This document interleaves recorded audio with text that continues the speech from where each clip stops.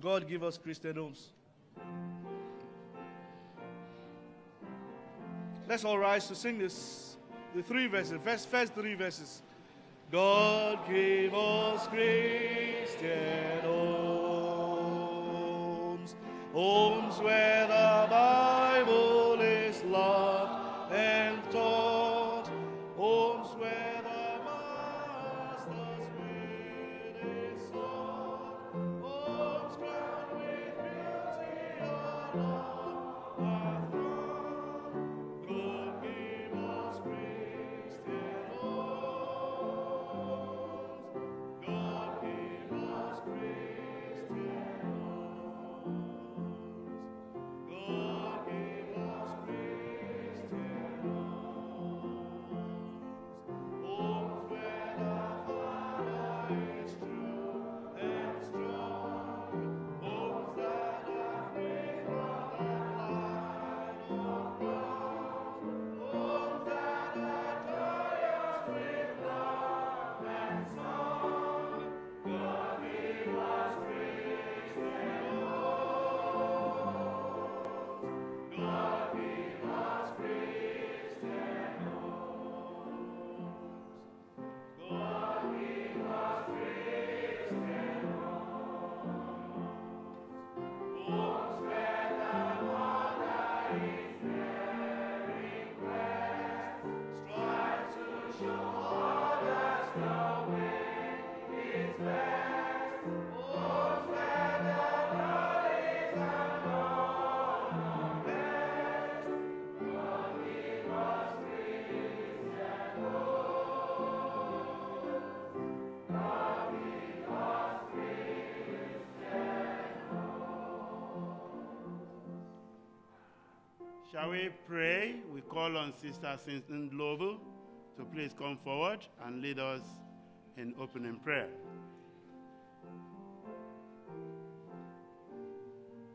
Let's pray. Our Heavenly Father, we thank you. Thank you for the fellowship. Thank you for giving us Christian homes. Father, we come before your presence this afternoon. May you teach us and talk to us, O Lord. We will praise you forevermore. For we pray in Jesus' name. Good afternoon.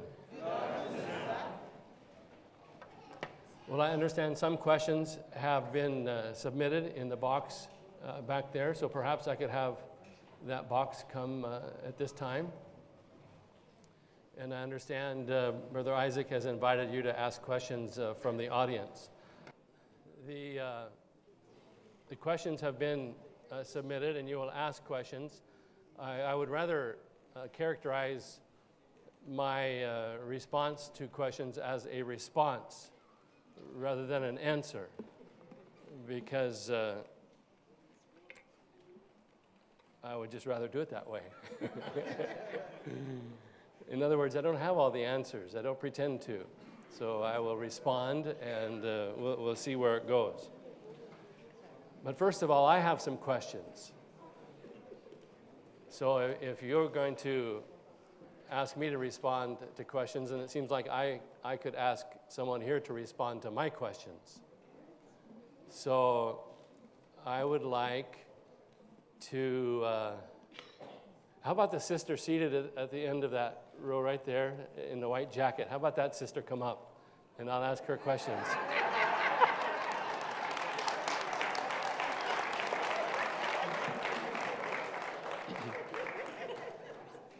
So we need a microphone for her, and I see it's coming. It's coming. All right.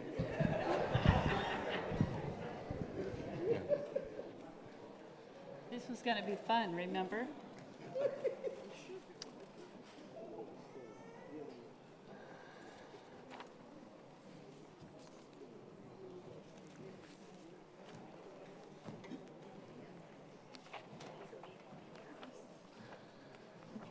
All right, my name is Brother Darrel. What's your name?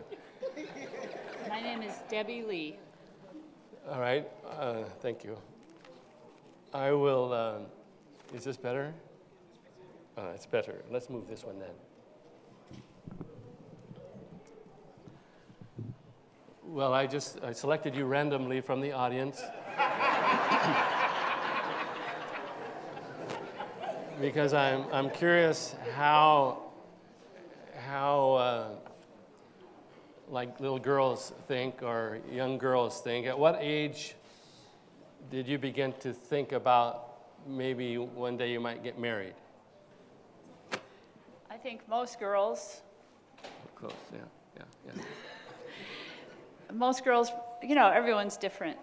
I want to know about you. But me, from the time I was really young, I loved to play with dolls. And there's 8 kids in my family, so there were, most of my growing up years, a small child around. So it was just kind of a natural thing that I not only played with dolls, but I had children to take care of, so I always wanted to be a mother, for sure. All right. And then as you grew, at some point, I can relate to our daughter because I know that our daughter began to make plans for her wedding way before she was going to get married. When did you start thinking about or preparing the possibility of wedding and making wedding plans? I guess I'm a very practical person, so I didn't spend a lot of time thinking about all the possibilities because that seemed a long ways away when I was a child. Little do you know how fast your life is going to move along. So I don't think I thought seriously about my actual marriage until we were going together. All right. What kind of a home did you envision having once you got married, and why? From the time I was very young, you know, we all come from different backgrounds, and so we witness in our own homes our relationships between our parents. And sadly, in my home, even though my parents brought us to church, things didn't always appear on the outside to others as they did in the home. And so in my case, I knew it was helpful in some ways because I knew what I didn't want in a marriage, in a relationship with a husband. And how is it that you came to meet the lucky guy that would later be your husband?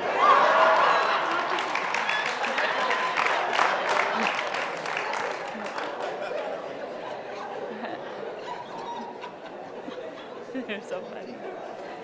So actually, I was living in Dallas, Oregon with a pastor and his family because his daughter was my friend. And so we got a phone call that this young man wanted to come to church. And so I met him. Actually, he came to church and sat with a family that was visiting. So we didn't know for sure if that was him or if he was with that family. But it turned out it was him, and he came to our house for dinner. And that was the first opportunity we had to get to know each other. And, you know, like, was it love at first sight type of thing?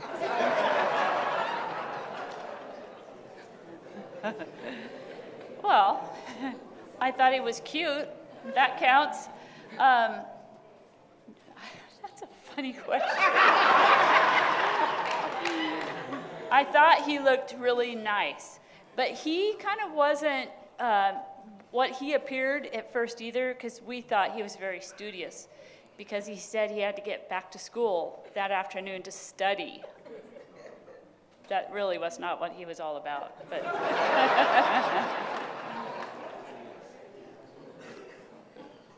And then tell us about the actual wedding. we got married on Valentine's Day in Dallas, Oregon. How did you choose that day? How did it come about that you chose Valentine's Day? Well, we got engaged in October, and then he pretty much wanted to get married in November. But we said, no, that would not work for my parents to pay for our wedding. So then the date just kept getting moved closer. So then we decided on Valentine's Day. Yeah, her husband says that they started out planning to get married the next September. Oh, I can't remember. I just knew it got moved way up and then it got pushed way back. And then the next day, I'm kind of doing this third person. We kind of said, well, then how about June? And then another day, well, how about March? And then how about December? And then it ended up being Valentine's Day. All right. So now, tell us about the wedding. You know, your dress and how you arranged the bridesmaids and all that good stuff. Since we have, both of us have large families, my sisters, his sister, we pretty much used all the people from our immediate family in our wedding and then a few close friends. So we had a large wedding party. The church was small. In fact, the aisle wasn't much longer than this, and my dad is a big man. And when he took me down the aisle, he was going so fast, I had to look to see where my feet were, and it was over before I knew it. So that dream of a long walk down the aisle on the arm of your dad, none of that really happened, but it was very stormy, and so we had people coming from Portland, and they had to come in horrible weather, and we had people with the stomach flu because it was winter, and so it's not a good time to get married. Plus, all the flowers are twice as expensive on Valentine's. We didn't think of that. It was a nice day. And then how far did you go for your honeymoon? Not far. Well, actually, we went over to the Oregon coast, and Valentine's Day in the U.S. falls. It was Saturday. It was a Saturday, and the problem is now we don't really do weddings in the evenings. We do them during the day, but back then we did them about 7 o'clock at night. And so we left after the reception and everything and went over to the coast, which is an hour away. And it was very stormy, and we got to our motel about midnight. First we stopped at a store to get some cereal and some milk. And the clerk was waiting on us, and we said we had just gotten married, and he said, "It won't last."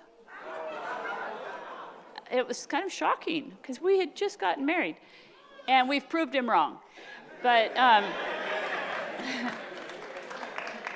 but we went to the motel where we were supposed to stay, and it was a small family-owned motel that the family that I was living with, they vacationed there.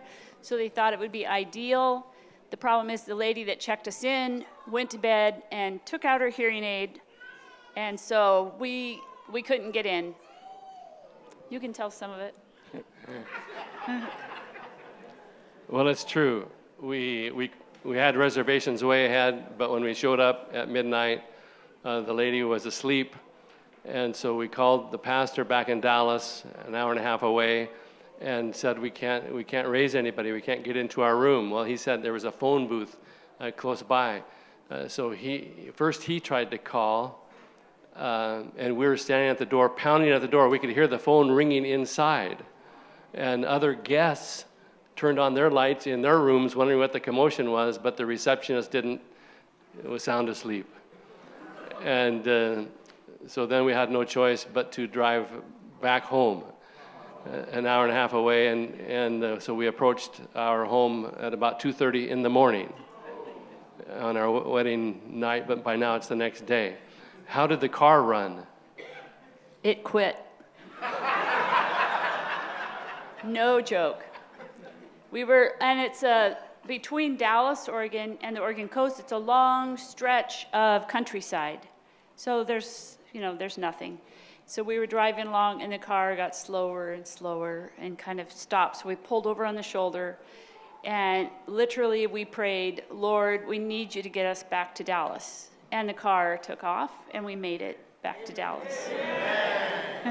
And we spent the night in the apartment we had rented, and then the next day we drove back over to the beach, and the lady, the owners of the motel, said they wouldn't charge us for the night that we missed.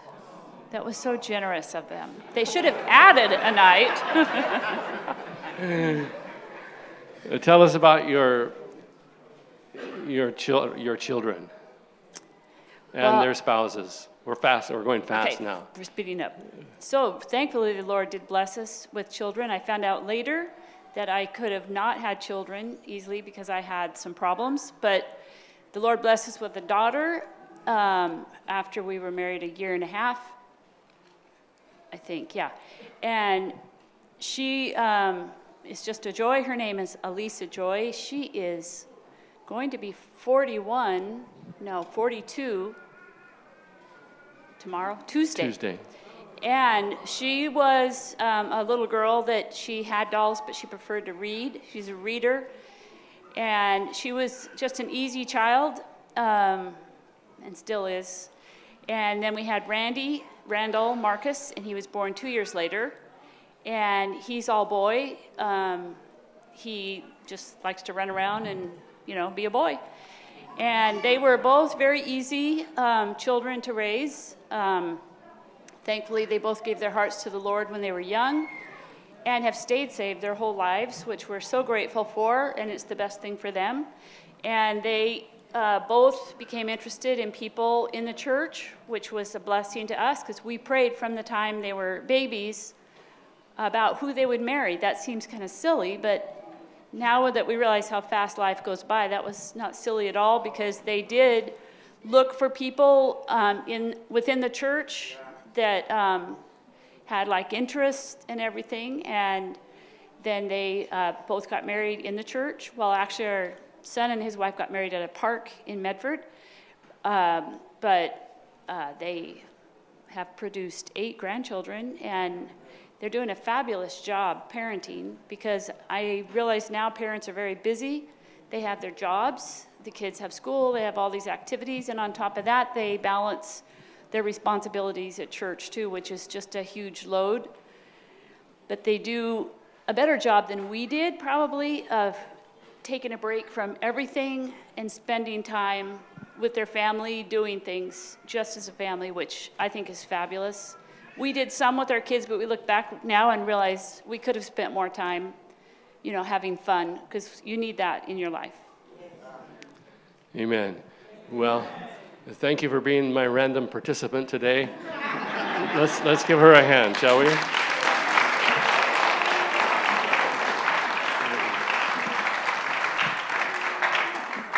So now we have probably more questions than we can cover. So we'll just get started. What do you think about young people dating? Well, I'll respond to that. Here's what I think. I think it's not necessary, and I think it's not healthy.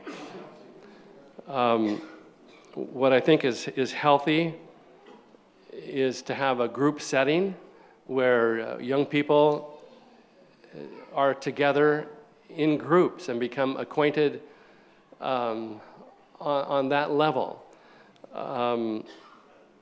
It's very unhealthy to have a one-on-one setting with teens simply because if it's in a private setting, you're putting yourself in a position where you can compromise your integrity, and it's simply not necessary.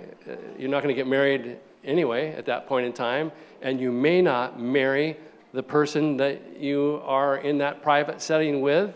And if you accumulate a number of individuals that you've had that kind of a relationship with, and then later you want to get married to someone who has not done that, everybody wants to marry the perfect spouse.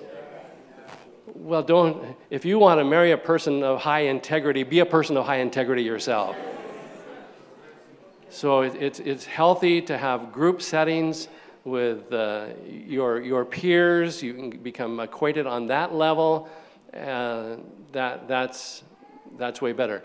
Debbie and I hardly had, even after we began to court, we hardly had any one-on-one private time, not because we were really instructed very well by our own parents, but just simply that's just the way it worked, and that certainly worked in our favor. And I'll add one more thing. I didn't get saved till I was age 21. When I was a sinner, I didn't date. Not because I didn't want to, I was just confident that no one would be interested in me anyway. But that lack of confidence actually proved to be a great blessing when it came time to marry. With respect to a courtship, I'll give the opposite answer. Whereas dating is not necessary and is not healthy, I think courtship is necessary and is healthy. Even at that, though, I still wouldn't recommend one-on-one private time. You could have one-on-one private time in a public setting, but again, what if the one if you're a lady being courted by a man, what if after a short period of time you can tell, this is not what I thought it was going to be, and we're not going to follow through with this courtship? Well, again, you want to end up marrying a person of integrity, so be a person of integrity. And on the other hand, it's healthy to become acquainted with the one you're going to marry before you marry.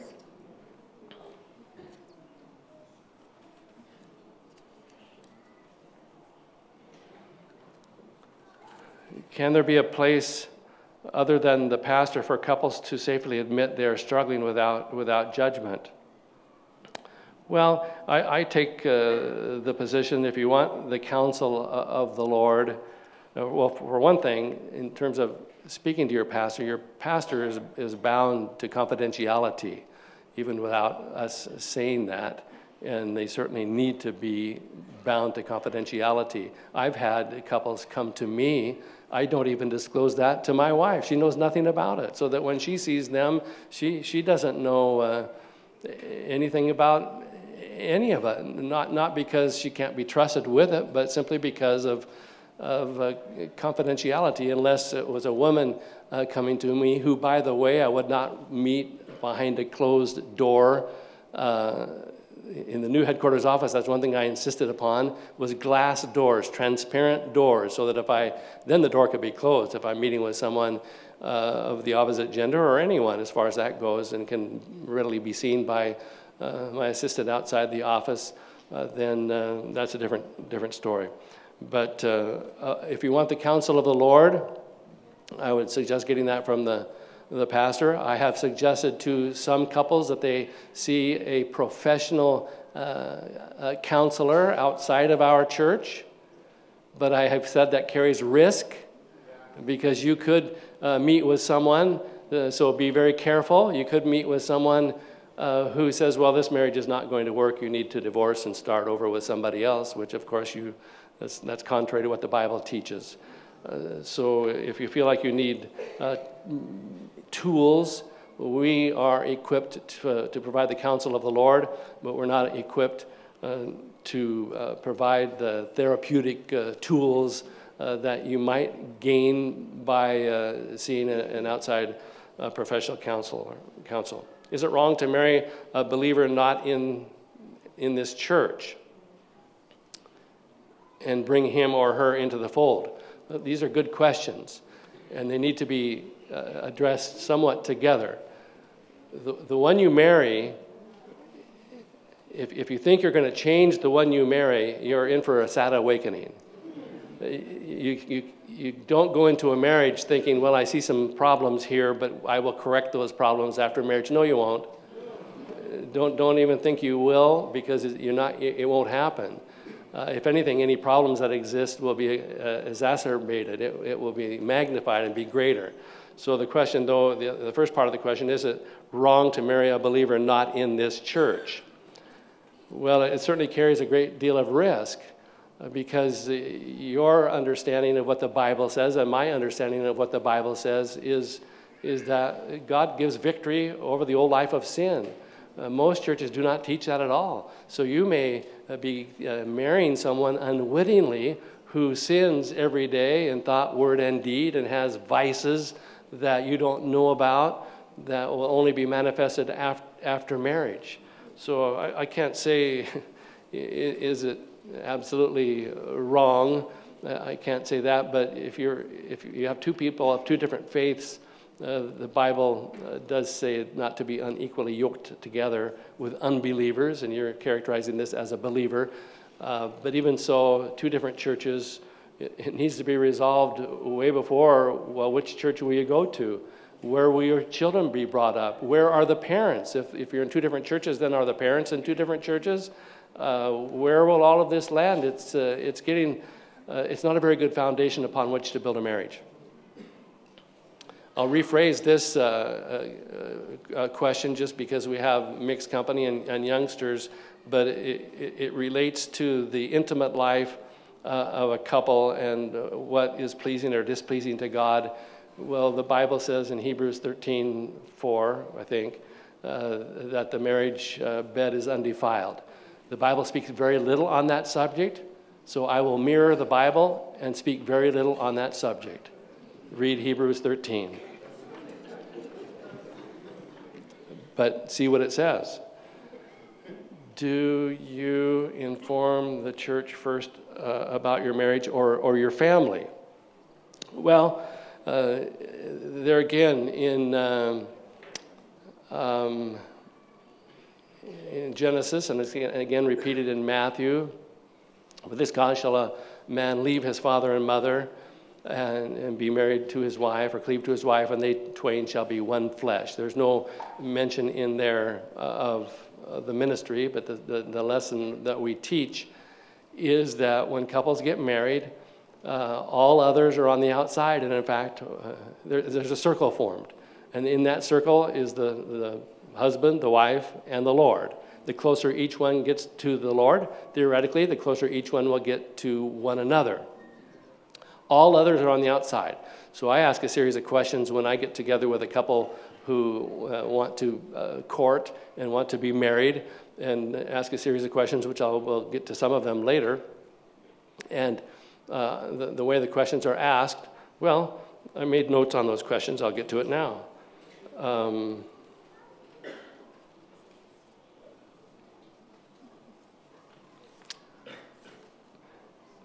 For instance, if they think they're going to get married and want to begin aiming toward that, here's some questions that I'll ask. Where will you live after you're married? Where will you be employed? Will the wife work? Will the husband work? If so, where? How many children do you intend to have? And oftentimes I'll tease.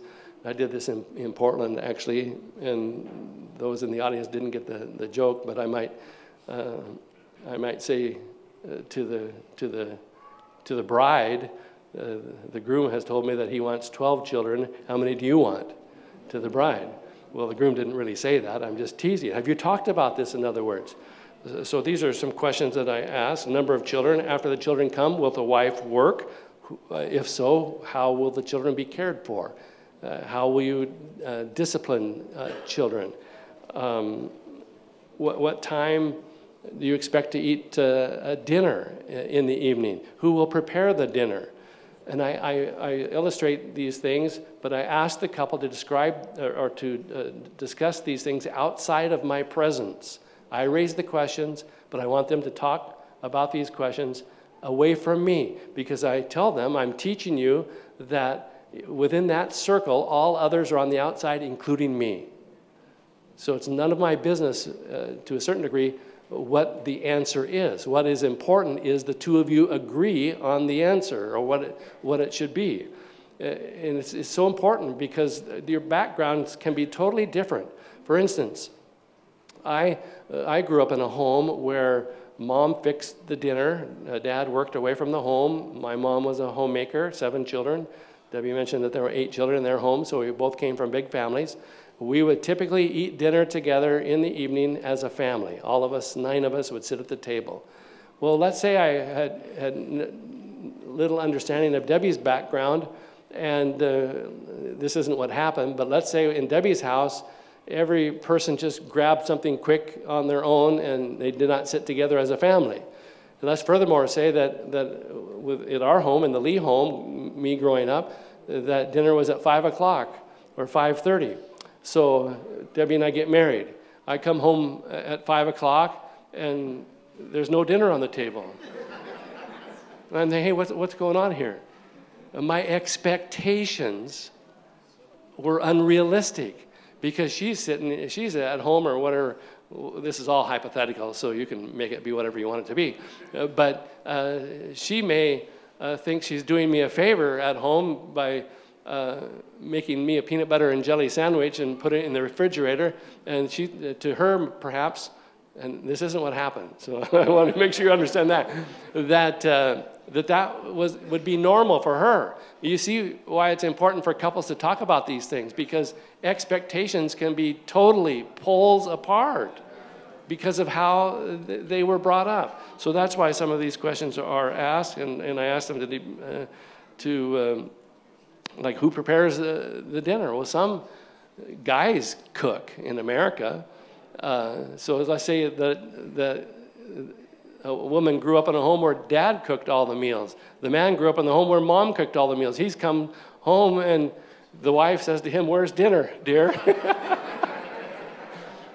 Expectations.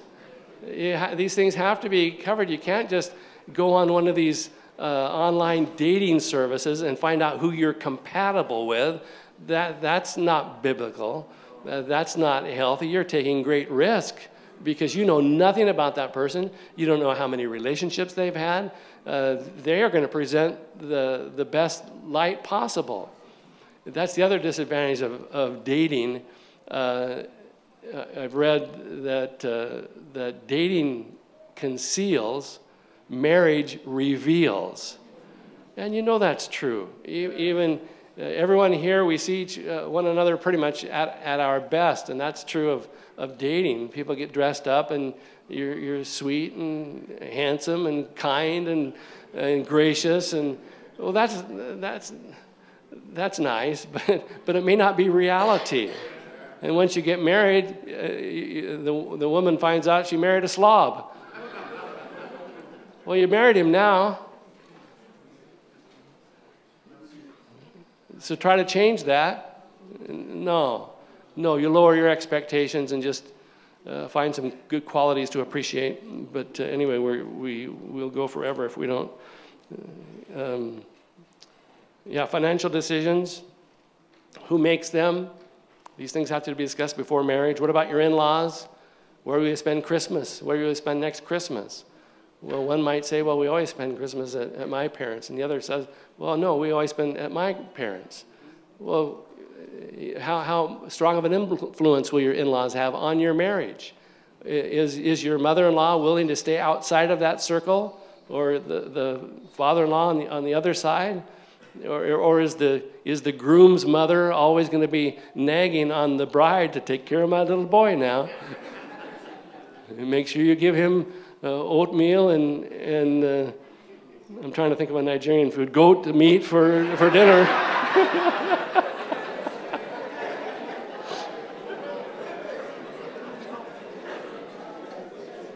All others are on the outside. So the in-laws need to stay out of the marriage. And to that extent, we ministers must stay out of the marriage as much as possible too. I tell the couples, you know where to find me. If you feel like I can be helpful to you in discussing these things, then I'm willing to. You know where to find me, but I'm going to stay outside of this marriage and pray for you.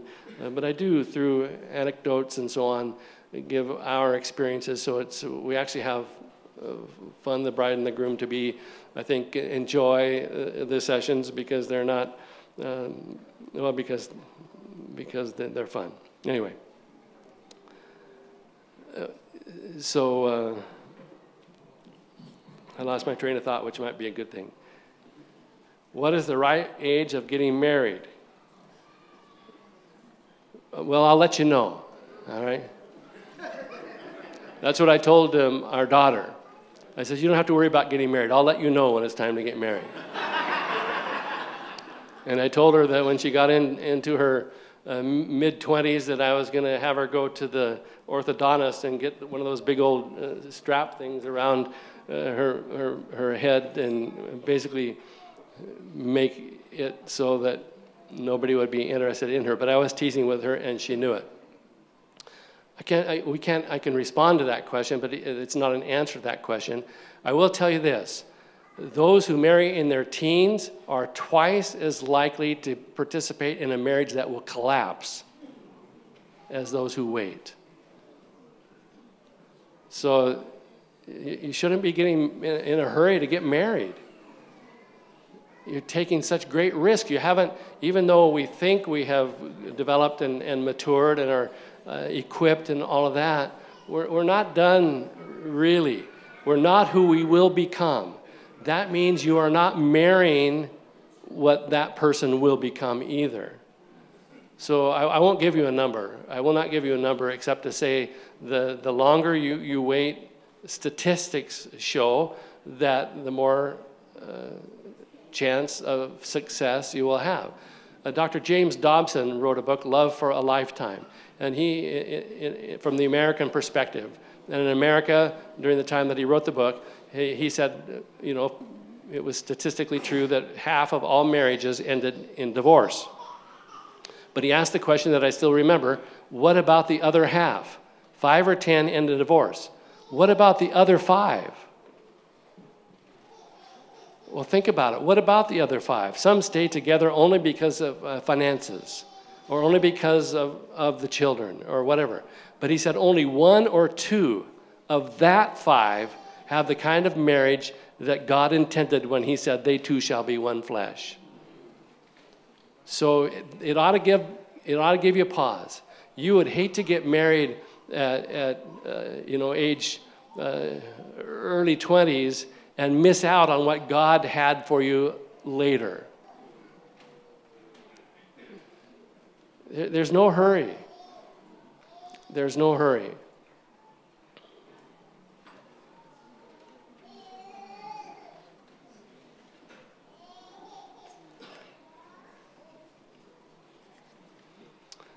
Okay, what's I'm not sure this one here. I'll just read it and think while I read it.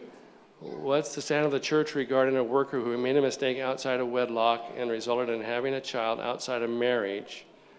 The worker has now retraced steps, confessed to his family.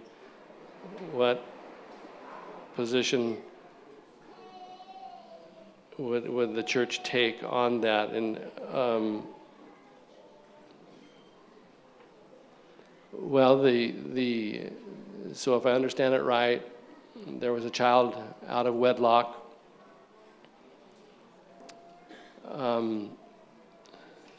Confession has been made. If it's a man writing the question who has the child out of wedlock, that man is responsible for financially supporting that child. And if the question would arise, well, if it's a man, what about the mother of that child? That this man is now in some way, even if they're not married and have no association with one another, they still are connected by virtue of that child for the rest of their lives. So I think if a woman was coming to me and contemplating a courtship with that man, that's the very thing I would be telling her. You realize there's another woman that this man is connected to forever, as long as they have this child, and if there's visitation rights and all that. It gets very complicated. But if nothing else, it reinforces the idea that youngsters and young people and adults, as far as that goes, need to live a life of integrity, so you don't put yourself in a position where you have these complications that jeopardize you and follow you for the rest of your life. So I apologize for not giving a better answer on that person. This relates to dating.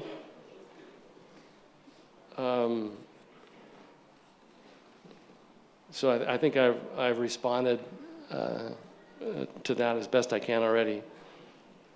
What do you do when your spouse is very selfish, doesn't have a spirit of forgiveness?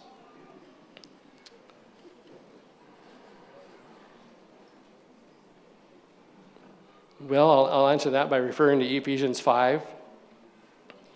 Ephesians 5 says, husbands, love your wives as Christ loved the church and gave himself for it. That's Debbie's favorite verse in the whole Bible. It could be.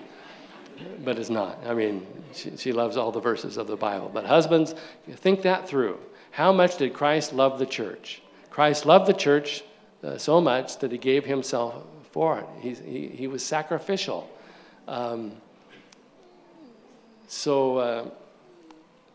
I realize I'm not directly answering this question, but I have to speak to those that are not in that situation yet. And again, it reinforces the idea of you need to know what you're getting into it before you get into it.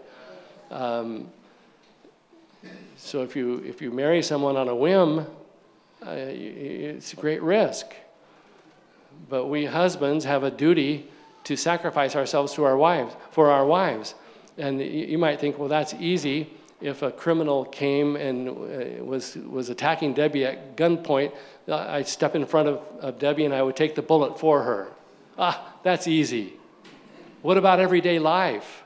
What about laying down your life and setting aside your preference and setting aside your opinion and having enough grace to be showing a sacrificial love without claiming victim status? That's how much Christ loved the church. It goes on. Husbands, love your wives. Christ loved the church, gave himself for it. What's verse 26? And what's verse 27? Okay, 28. We'll keep going here. So ought men to love wives as their own bodies. He that loveth his wife loveth himself. Let's go back to verse 22. Wives, submit yourselves unto your husbands as unto the Lord. That's my favorite verse. But think about it. It's not hard for a wife to be in subjection to a husband who loves her sacrificially. It's not demeaning to a woman.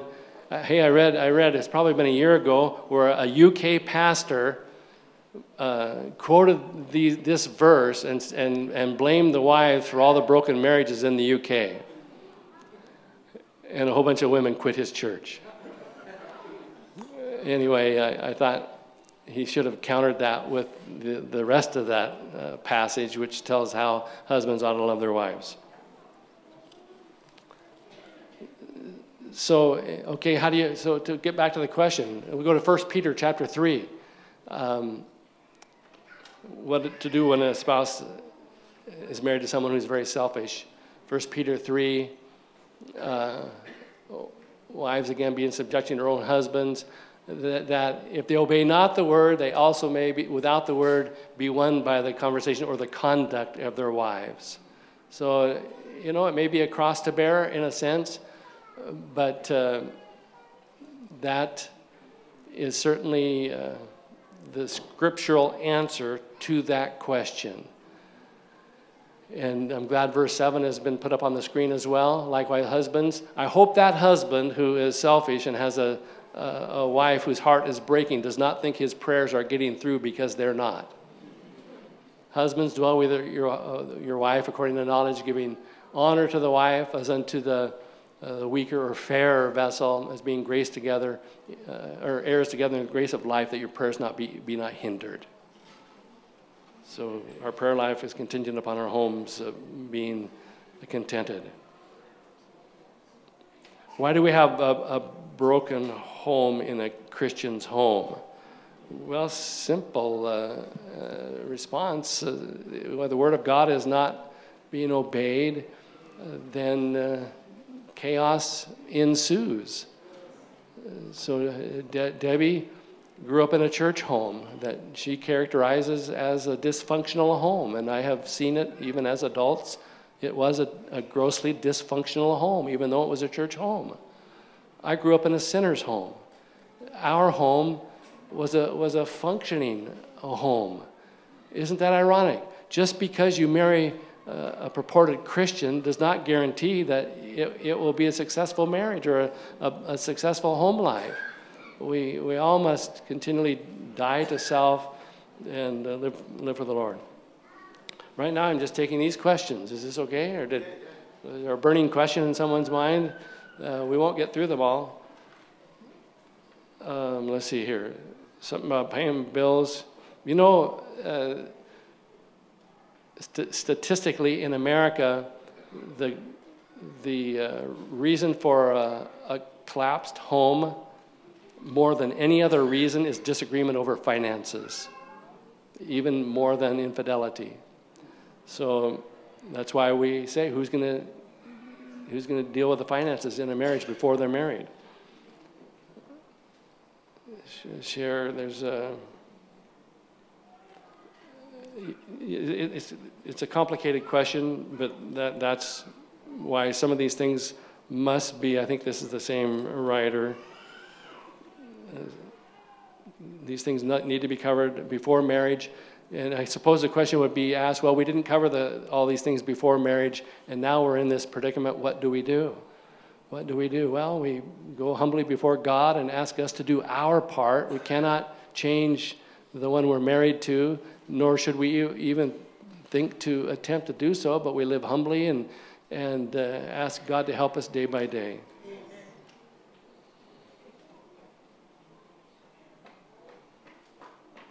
I like this question too. Is it good for a Christian husband to shift all the home and child care to the wife?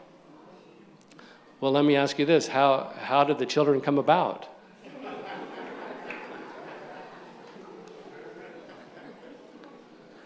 Husbands? No. It's a joint. I was very active and Debbie would tell you that, in our children's growing up years.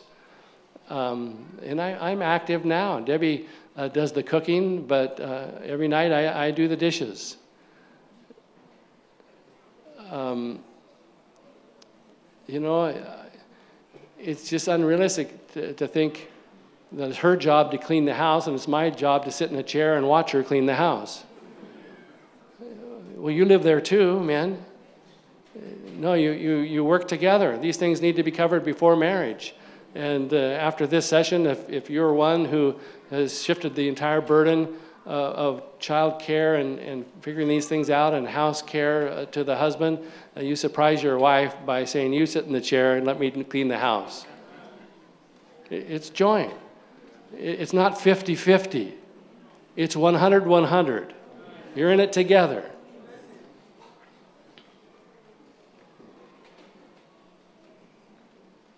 I think the rest of it relates pretty much to that.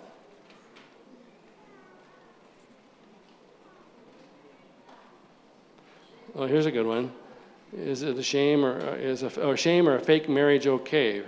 Talking about getting married in order to stay in the country or get out of a country. No, it's not okay.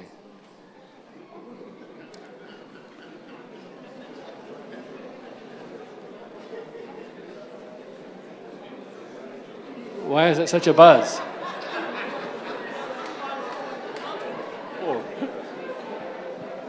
I can take longer to give that answer. It's not okay. The purpose of marriage is companionship. Genesis chapter 2. You know, God said it's not good for man to be alone. He had all these animals that had a partner, but not a suitable companion. That's what helpmeet means. Helpmeet, a suitable companion, one who would complement Adam. And so God took a rib of Adam, and out of that rib made Eve. And Adam took one look at her and thought, wow, she's amazing. She's my wife. And that was the first marriage. And that's the foundation of the institution of marriage, one woman for one man for life. And that hasn't changed. Can premarital counseling be offered by both the pastor and their spouse? Oh, the spouse of the pastor. Well, Debbie doesn't do it. It shouldn't be done in an unsolicited manner, but if it was solicited, if someone came to Debbie and say, I want to ask about that. But remember, what we call premarital counseling in the church is the counsel of the Lord. If you want therapeutic type counsel, then you go to one who is professionally licensed and educated to provide such. We stress that to our ministers in America. Don't pretend you're a therapist, you're not. You're a pastor. The counsel of the Lord is what you're to provide. And we recommend books. I've quoted the book of James Dobson in America, well-known founder of Focus on the Family, which about 10 years ago, by the way, he was dismissed from that role of serving on the board of the organization he created because they wanted him to soften his stance towards same-sex marriage. Imagine that. So he created another organization. He's older now, well into his 70s and maybe 80, and I can't remember the name of that organization, but a number of his books would be available as well that are good resource material. When I got married, Debbie and I got married, my pastor gave me a thick book. It was called The Marriage Affair. I can't quite remember who it was written by because I never read it. So when I get married, or when I officiate a wedding, I didn't bring it with me, but I have a thin book that has all the same information that great big thick book had, I assume, after looking at the table of contents in the thick book. But couples will read it. In fact, I assign it to them to read it together. I say there's 9 chapters. You read the first 3 chapters together, and after you've read out loud, taking turns reading or however you do it, and after you're done reading those first 3 chapters, you come back and we'll meet again, and I'll raise some issues that I have learned from those first 3 chapters, and we talk about them, and I encourage them to talk about these things outside of my presence, and then the middle 3 chapters do the same thing, and finally, again, the final 3 chapters, because we will not officiate a wedding unless we've had an opportunity to meet with the couple several times over a period of several months. So if they show up and say, hey, we'd like to get married next month, oh, well, good luck with that. It's not going to be me who's going to do it. But I'm not cruel like that, but it is true. This is serious business. Physical abuse damages the body, verbal abuse damages the mind. How can the church stamp out domestic abuse? Well, the church can't. It takes God to do that. The church can minimize the risk of it by having a session like we're having today and helping the eyes of younger people well before they're thinking about marriage, and even in their 20s when they might contemplate getting married, to go in, as Dr. Dobson says, to marriage with your eyes wide open, and after you're married, keep them half closed. That is to not be nitpicky of every little quality of life that you think is less than what you expected. Back to expectations. I will say that if a woman's life or safety was in jeopardy, we would advise such a woman to take measures to minimize that jeopardy short of divorce. We will not advise a divorce. There have been occasions where a legal separation for protective purposes have been necessary, but we pray that will not be frequent, for sure. Oh, do we have a network of trained Christian counselors to whom we can refer couples in trouble? Actually, I have the names of a few at home in Portland that I've gleaned from couples who have shared confidentially their challenges, and they've sought help and received help. So I obviously have kept the names of the people who have referred these individuals to me in confidence, but I have shared the name of the professional with a couple or two along the way. Because again, it's worth repeating. We will do our best to provide the counsel of the Lord. And but for professional type counsel, then it's somewhat of a conflict of interest. We're spiritual mentors, we're spiritual guides, and that's where we want to narrow our expertise. How can we keep a marriage alive and romantic? Well, interview your wife in front of a bunch of people. Well, I should have Debbie answer that question. I don't know. You know, life is routine. And manage expectations again. If you think it's just going to be a lifelong honeymoon, the purpose of marriage is companionship. That's why God gave Eve to Adam. So I married my best friend. She's still my best friend. 43 years later. I hope I'm her best friend. I was until I gave that interview. So I used to be her best friend. So, you know, and it's worth telling young people, here's a lesson that I've also read, how young ladies in particular are victimized by young men because perhaps something was lacking in the home where they grew up. The father figure wasn't what he ought to have been. So she's looking for male approval. So she falls into a relationship with a man because she wants romance, she wants love. And here's what happens out in the world, and it could happen in the church if you're talking about carnal individuals. A young woman will give sex to get romance. And the young man will give romance to get sex. You tell me who the loser is. It's the young woman who is being used and then eventually discarded like a worn garment. So that doesn't relate to this, but the question is how to keep romance alive. And I think, you know, Debbie and I used to go grocery shopping. This is hardly, you would hardly, and well, we still do some. We consider this romance, but you know, a woman, her lifeblood is in the love of her husband, and in spending time with her husband, in the contact such as holding the hand. Debbie wondered why it took me so long to hold her hand. Well, I hadn't been through this thing before, so I didn't know what was right or what is wrong. Well, she still likes to hold hands.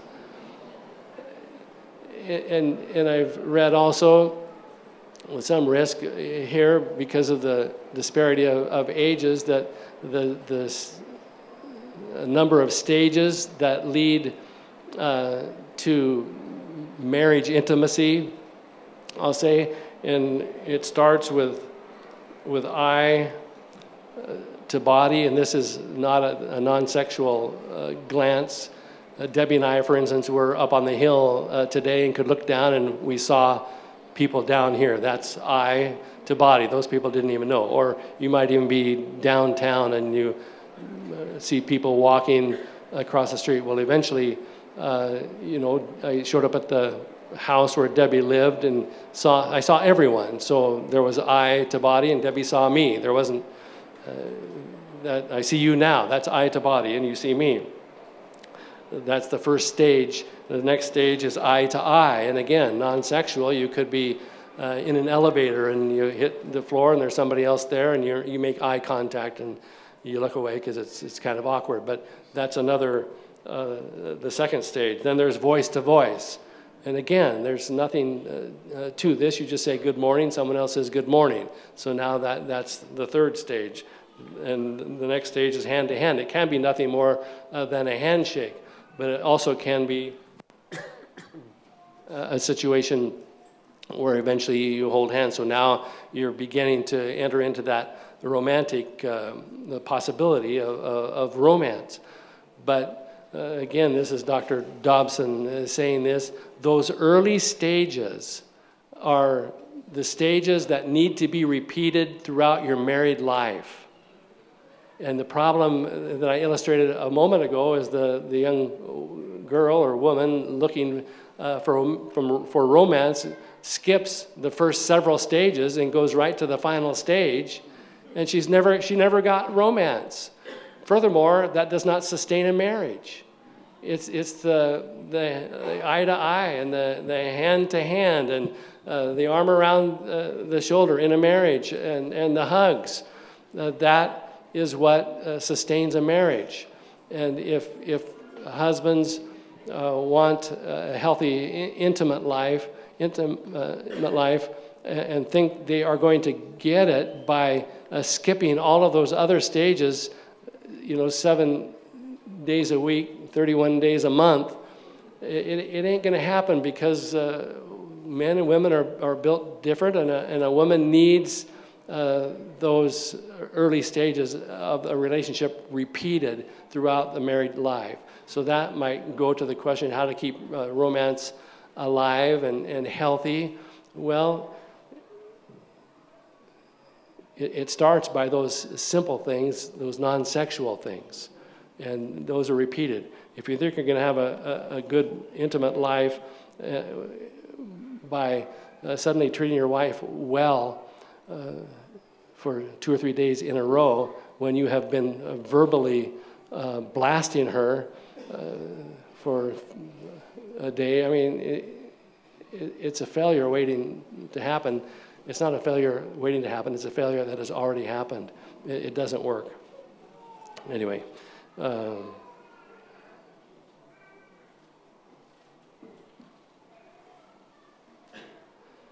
If a husband dies, can I marry another man?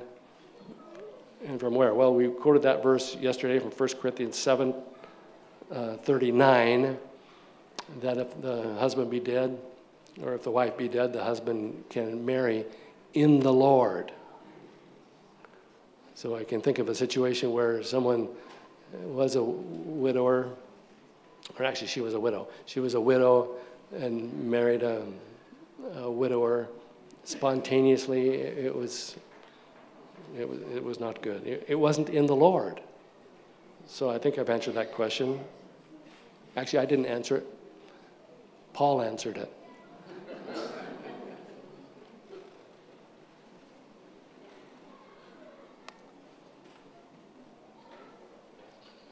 Here's a financial question where the wife thinks the husband is forceful with respect to finances. And, I wish I could solve problems, but I can't. Is it true that it's the mother-in-law? Wait. Is it true that it is the mother-in-law choice of a wife that the Apostolic Faith Church will approve the marriage? No. No, if a couple comes to me, I mean, if the future mother-in-law said, this is who I want my child to marry,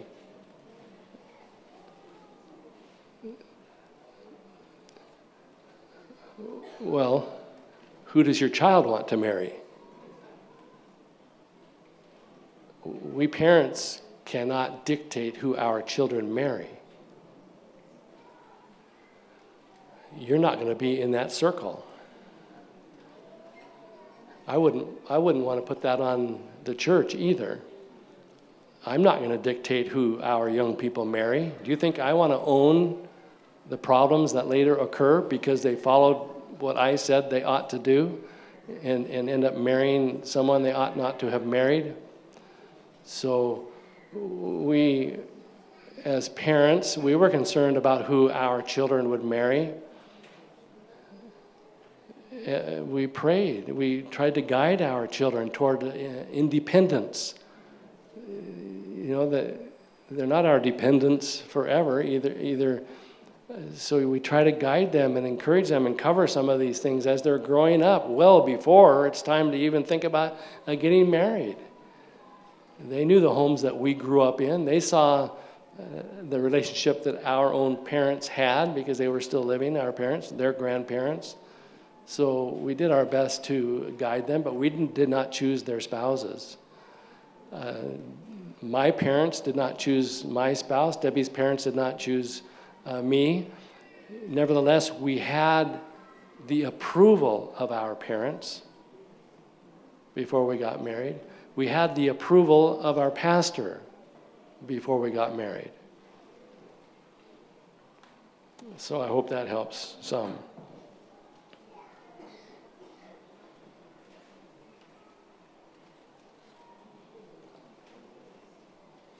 Well, is it okay to marry in the court? For someone marries in the court, do they announce the wedding in the church or not? Well, if it's not a church wedding, we wouldn't probably announce. I mean, I wouldn't. In Portland, I don't know all the dynamics of the background of this question, but if a couple decided to go and get married at what we call the justice of the peace or in the court, we would not announce that wedding ahead. We would think it odd that they were doing that and wonder why they are doing that. It would suggest that they didn't have the approval of their parents and or of the ministry, and we would be concerned, although there could be a legal reason for it. I've had a case that I'm thinking of now that comes to mind where we actually had there was a citizenship problem in that case, but they were not getting married due to the citizenship problem. They were getting married because they loved one another and had courted and had the approval of parents and all the rest and of the church, but it was necessary to take the legal step before they took the religious public step, and that's an occasion where that happened. We never did, and I won't disclose now anything further than that. It was not a public, the first one was not a public situation. What if your spouse is younger than you and God tells them to marry you? So I assume they're not your spouse yet. So somebody younger than you, I love this question actually. They come to you, let's say it's a man. Let's say it's a man who's whatever age. They come to the woman and say, God told me that I'm to marry you. If I was the woman, I would say, well, God told me that you should go jump in a lake. Don't use God as leverage to try to bind me to what you want for you. That's a very selfish way to start a relationship. If God has only showed him, then he's got a problem with narcissism. Yeah, I would run from that as fast as you can.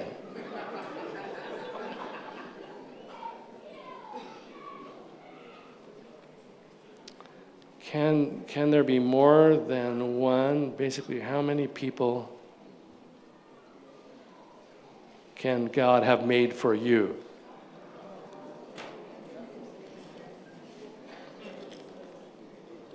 Well, I think the audience has answered that. But I think it's a good question. I think what the real question is isn't important, you know, I could marry this one or could marry that one or that one, or does God have one in mind for me? Well, I would take the position that God has the very best for you. I would take the position that God has one for you. And you don't want to jeopardize that one by taking action ahead of time with another. So I think it's a good question. It really is. And that's the response. What advice can you give to a lady if her husband is basically unfaithful? Well, and it's more specific than that. The question is, should I still sleep with him? No.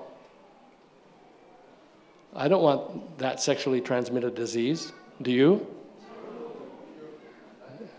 I would want to have assurance that there is no risk of that relationship is long gone, trust has been betrayed, it's been broken, and it will take a long time for that trust to be rebuilt. So you need not be held hostage by a domineering, selfish man. But don't use that statement as justification to take action that you shouldn't take. I'm just saying you take action to protect yourself from the diseases that he is taking risk to obtain. Here's a question. Debbie told me, what will you do if someone asks this question? So she knows what the question is, but it relates to the intimate life. And I would just refer you back to Hebrews 13:4. Was it Hebrews 13:4 or 3? Anyway, that's between a husband and a wife to determine. Somebody has a question? Oh, good. We're almost done. Because of this, we can't go forever. What's the stand of the church when a woman is not legal? Explaining what's adultery? What does it mean to marry another woman's husband, and so on and so forth? There's the act of adultery, and there's the state of adultery. The act of adultery, you know what that is? And there's the state of adultery. You're living with one who is not your husband. The woman of Samaria is an example of that. And Jesus said, the one you now have isn't your husband at all. The one 5 husbands back would be your right husband, assuming that first one hadn't been married before. And so it gets complicated. So I hope the young people are listening to some of these complicated situations that arise later, so you don't get yourself into the same situation. I think this question, what measures can be taken, and we're trying to take the measures right now to help healthy marriages come about. Okay, a marriage of convenience. Is it fraudulent in the sight of God? Well, I like that question too. A marriage of convenience being you don't love each other. You got married because you wanted to share a house payment or whatever. So that's a marriage of convenience, I suppose. It's that kind of a thing. Well, I don't care if it's a marriage of convenience or not a marriage of convenience. It's a marriage. They two shall be one flesh. So God blesses that union. When a man and a woman each marry for the first time, that marriage is recognized in heaven. It's blessed of God. Some will later say, well, we were mismatched. You were blessed of God. That marriage was sanctioned in heaven. So what God has blessed is blessed. It may take measures on your part to help it to be all that it ought to be, but it's a marriage. On finance, what should our wife assist the husband to pay the bills at home? Well, when should the husband assist the wife to pay the bills at home? It could go either way. That's up for the couple to determine between themselves as to how that comes about.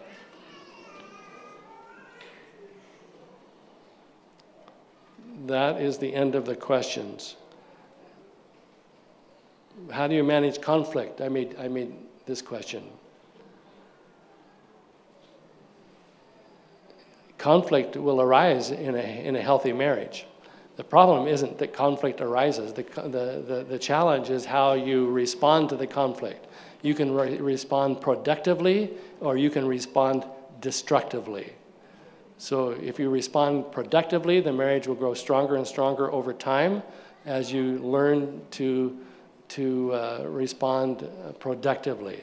If you bring out the flame thrower and you shock and awe and verbal flames tossed, then that's destructive. It will not benefit. But if you find your way through it productively, and then you'll be stronger for it.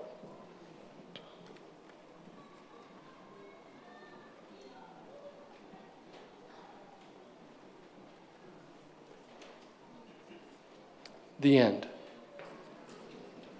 Thank you. Thank you.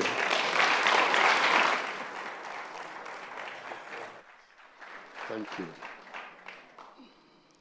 Thank you so much, Brother Darrel. He's still around. He's going to be with us till the end. He's going to be with us till the end of the camp. Perhaps you still have anything to clarify. Please feel free to... And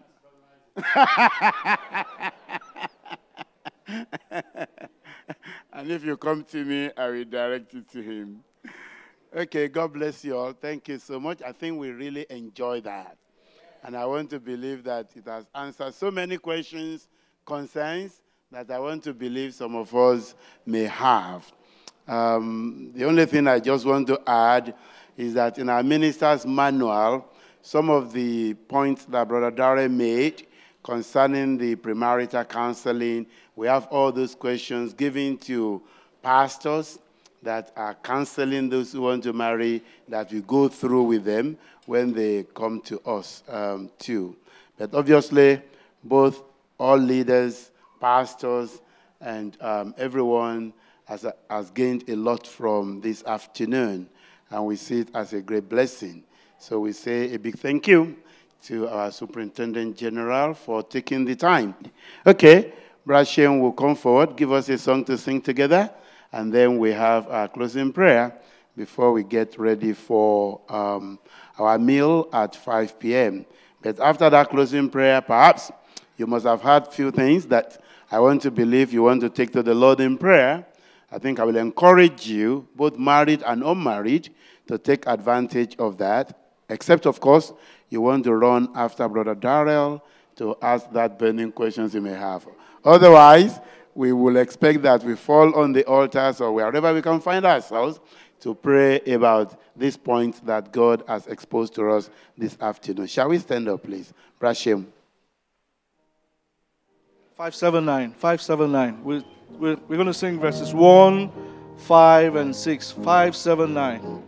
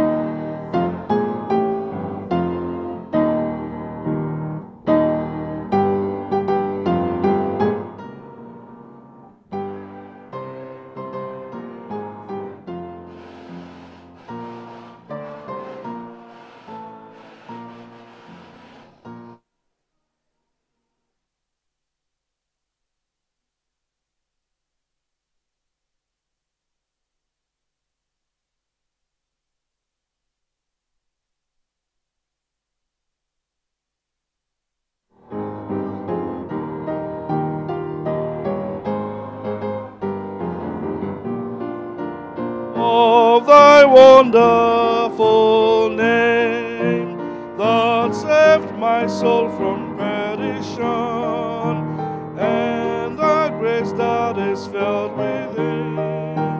Of grace can speak, I who have been set free from sin, desire my household to be saved. I will tell of pardon to my child, my wife, and servant, to make them walk in the good way.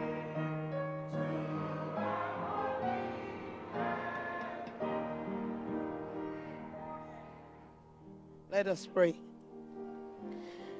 Father, we thank you for today. We thank you for your goodness and mercy that has followed us. We thank you for this wonderful marriage seminar. Bless our homes. We pray for all the young people from the beginning, in the garden, You created Adam and Eve. Lord, we know the one that fits them. Lord, provide for them. Amen. Those who are still waiting, Lord, give them the bone of their bones and the flesh of their flesh. Homes that are troubled, Lord, breathe in the homes. Breathe love in the homes. Breathe love in the heart of the husbands. Breathe love in the heart of the wives. Bless every one of us. Bless the remaining meetings. In Jesus' mighty name we pray.